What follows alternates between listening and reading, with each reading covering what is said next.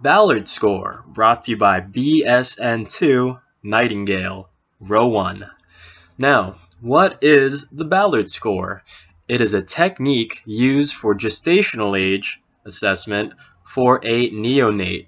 It assigns scores to 6 different criteria, the sum of which gives an estimate for gestational age.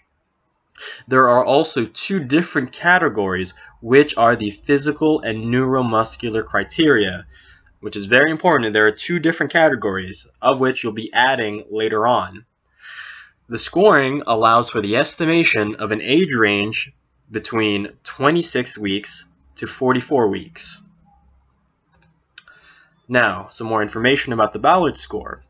The scoring relies on intrauterine changes that the fetus undergoes through maturation. The physical part depends on anatomical changes, while the neuromuscular part depends mostly on muscle tone.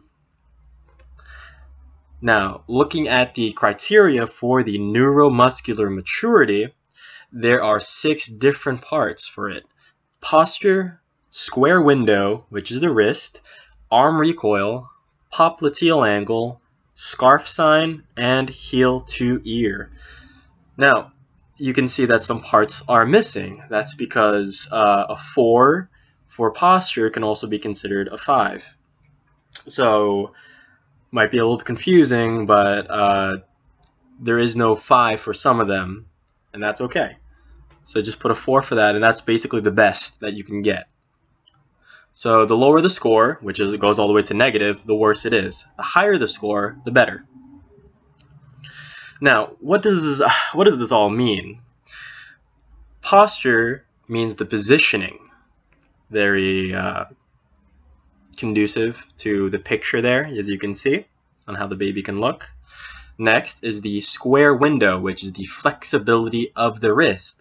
Looking back to the picture, that angle should be the wrist. Now, if it can't go more than 90 degrees, if the wrist can't flex more than 90 degrees, that's the worst you can get. If the neonate's wrist can completely flex all the way where the wrist is all the way down to the arm, that's the best score you can get. Next is the arm recoil, which is the flexibility of the elbows. So same thing here, the more that it can flex, the better. The less it can flex, the worse it is. So if the baby can't flex his arms, that's bad. If it could flex completely more than 90 degrees, that's the best you can get. Popliteal angle, the flexibility of the knees. Now it is checking for the knees. The worse that they can't flex it, the worse the score is. If they can flex it more than 90 degrees, that's the best score that they can get. Now is the scarf sign, which is one of the more confusing criteria. Scarf sign determines the flexion and resistance of the shoulder. So as you can see from the picture in scarf sign, if you can completely put the elbow past the midline all the way to the other part of the chest, that is the worst part, because you want the shoulder to give resistance.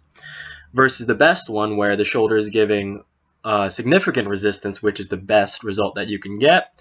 And the midline part of it, the semi-good one, is the number 2, where the elbow is still at midline, but there is some resistance. And finally is heel to ear. Heel to ear is the resistance now of the knees. Now, the knees should be able to resist going at a completely 90-degree angle, as you can see. The feet or heels should not be able to go all the way up to the ears. If it can, that is the worst it can go. That means the baby is very immature.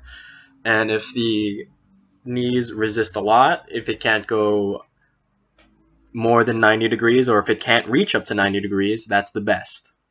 Now, that covers the neuromuscular maturity on that.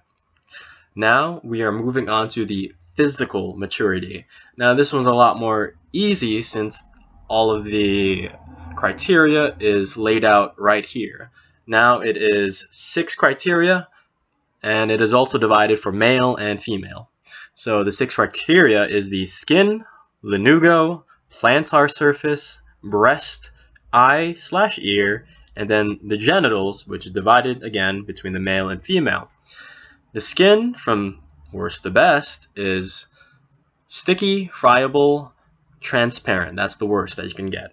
While the best for skin is leathery, cracked, and wrinkled. Next is lanugo, which is the cheesy white substance that's around the baby once they're born. The worst is that there's none. Next is that it's mostly bald. That is the best one.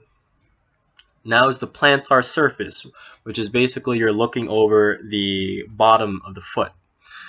Now, if the heel to toe is 40 to 50 millimeters, that is the worst you can get. And if it can be more than 40 millimeters, no, scratch that, less than 40 millimeters, then it's -2, even worse. And then the best is that it creases entirely over the sole. So there's a crease over the sole of the foot, which is the best. Next is the breast of the neonate. The worst is that it's imperceptible, as in you can't see it. The best is that there's a full areola with a 5 to 10 millimeter bud. Next is the eye/ear. The worst is that the eyes lids are fused together. If they're loosely fused, that's -1. If it's tightly fused, that's the worst.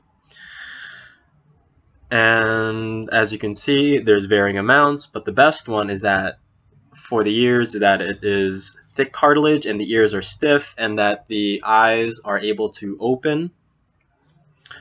And now is the genitals. The worst genitals for the males, for a neonate, would be a scrotum that is flat and smooth. Meanwhile, the best, the testes are pendulous with deep rugae. Lastly, for the females, the clitoris prominent and the labia flat. That is the worst one. The clitoris should not be prominent and the labia should not be flat for a neonate. But the best, which would score a 4, is that the majora cover, clitoris, and minora are all visible. Now, once you put all your scores together, now you have to add it all up. So, going back to the slides, so you get the total for the neuromuscular maturity on the bottom right. So you tally it all up. Then you get the total for the total physical maturity score, tally that all up. And now on the right, you could see that you put them all there, then you add them to get your total. Now, once you get the total, you could base off your total on the maturity rating. Now, the maturity of the neonate, you have to remember which ones would be the most ideal. Premature, one of the worst ones, it means that the baby is less than 34 weeks old. Late preterm is 34 to 37 weeks. Early preterm, 37 to 38 weeks. Full term, which is the most ideal, is 39 to 40 weeks. Late term is 41 to 42 weeks. And post-term slash post-mature is more than 42 weeks.